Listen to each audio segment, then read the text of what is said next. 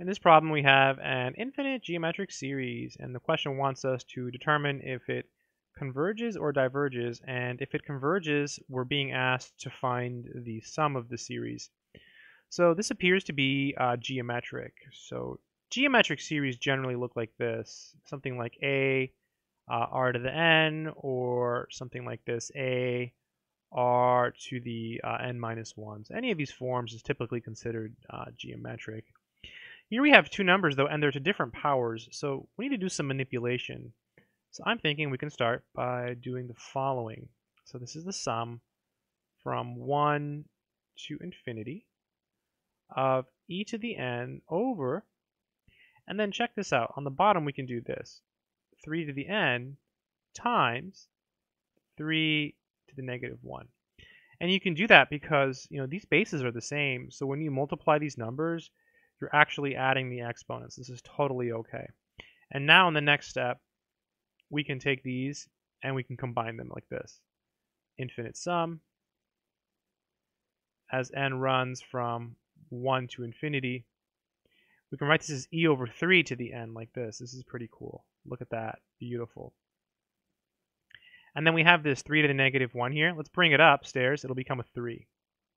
And now it's totally geometric, right? You see a is 3, and you can easily identify r. r is e over 3. It's the number that's being raised to a power.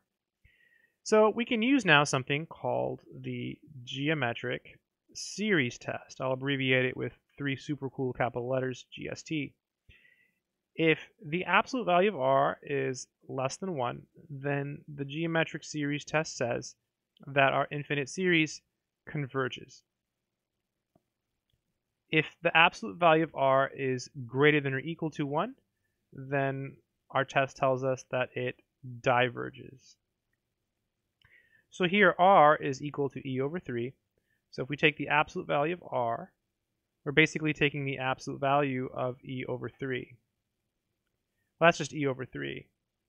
And so e is like 2.7, etc. So it's smaller than 3. So this fraction is smaller than 1. So our series converges by the geometric series test. So that would be a complete solution as to why it converges right here. Boom. This and this. And, it helps to show this work. I mean, if you just skipped all this, I mean, would you get it? If this was like a homework problem, would you get it right? I don't know, right? So, or, if you're doing this for a test, would you get it right if you just did this? I don't know. I think it's better to do this. It really shows that you know what's going on because you wrote it in one of these forms, and you can clearly identify r. And then this is a solid explanation as well. So now we have to find the sum because it converges. So to find the sum, it's actually pretty easy. Let me show you how to do it. So all you do is you take whatever number is here and you plug it in here. And that goes up top. So we have 3 times e over 3 to the 1. And then you divide. So again, step 1, take whatever number is here and plug it into your n. Always. So if it's a 5, it probably won't be, but you plug it in. If it's a 0, very likely to be a 0, you plug it in. If it's a 2, it could happen, plug it in. On the bottom, it's always 1 minus r. So we said our r was e over 3, so it's 1 minus e over 3. And let's simplify this. Oh, look, these cancel. That's nice. So this is e over 1 minus e over 3. Well, let's write that as 3 over 3 minus e over 3. So we can perform the subtraction. So this is e over, now we can subtract 3 minus e over 3. And then now we're actually dividing, right? It's e divided by this, so it's really e times the reciprocal. So 3 over 3 minus e. So this is just going to be 3e over 3 minus e.